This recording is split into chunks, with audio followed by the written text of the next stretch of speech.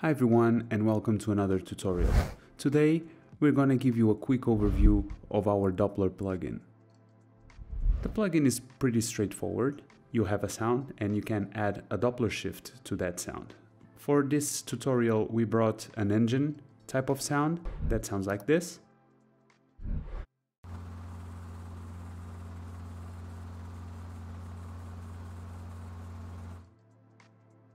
And now let's see how the plugin with its default values can change the sound to add the Doppler shift.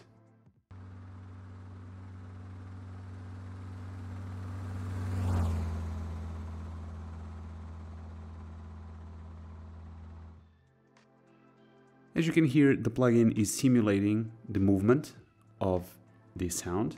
In this case, it starts from the left and goes towards the right. It will pass in front of this middle position, which is represented by a microphone. And so we will hear not only the sound moving from one point to the other, but also we will hear the Doppler shift as if we were positioned at the same spot of the microphone. One of the first things we can change is the velocity at which the source is moving. And let's maybe increase this parameter and see how this affects the Doppler shift.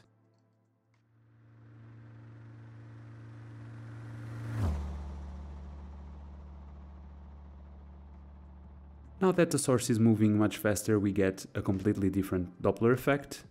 I believe the Doppler in this case is way too sudden, so maybe we can increase the distance between the microphone and the source to make the source and the microphone be at a longer distance when the source reaches that middle point that is basically simulating where we are standing from the point of view of the source.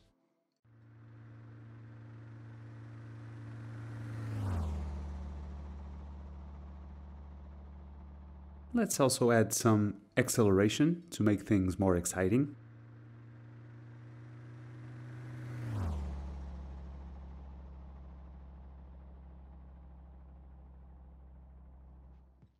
Using these arrows here, we can very easily reverse the movement of our source.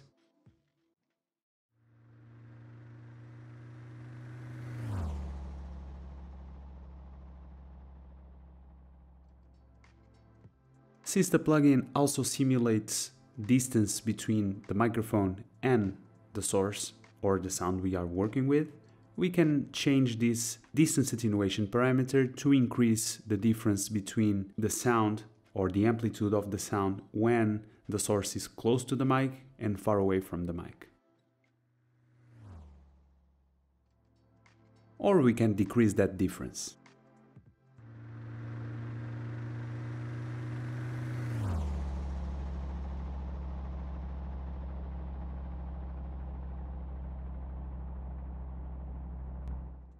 In addition to volume attenuation to simulate distance, the Doppler plugin also adds high frequency content attenuation in order to simulate distance.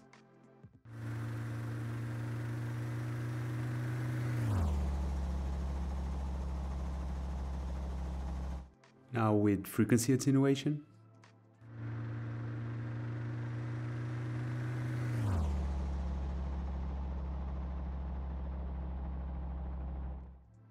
We can also change the orientation of the microphone. By default, it's pointing towards the front at 0 degrees.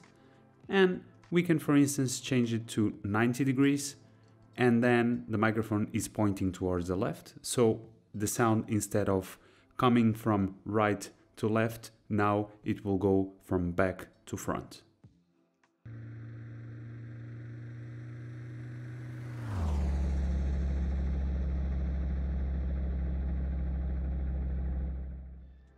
For instance, if we change the orientation of the microphone to 180 degrees, now the sound, instead of going from right to left, it will go from left to right.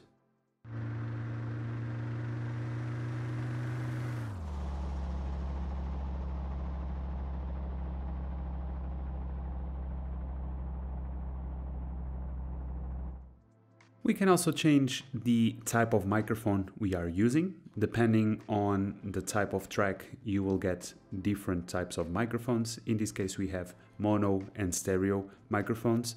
But for instance, we also have surround and immersive formats and also ambisonics formats. Inside mono, you can change the polar patterns of the mic. And in the case of stereo, we can choose from different configurations, such as ORTF. Let's give it a listen.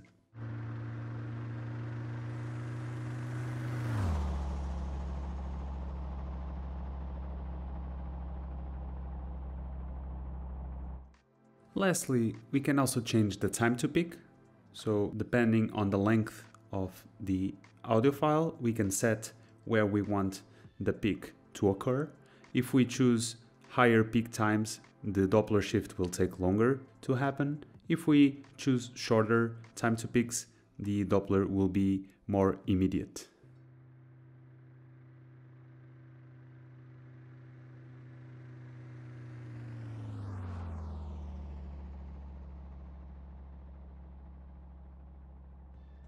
There are three modes for the time to peak: signal, loop, and timecode. The signal will have the fade in, the peak, and then the fade out, and the effect ends. The loop will do the same thing, but instead of ending, it will go back to the initial point and apply the Doppler again. And with the timecode, we can set specific time codes for our position for the Doppler to occur.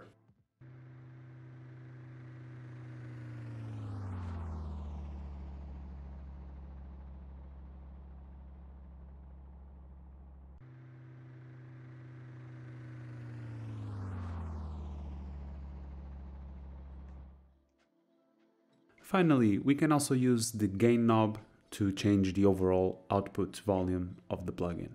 This is the overview we wanted to give you of the Doppler plugin. I hope you enjoyed it. As usual, please give us your feedback on the comment section below. Follow us on our social media. The trial for this plugin is also available on our website. The links are in the description. And I hope you enjoyed it. Please take care and we'll see you on another tutorial. Thank you.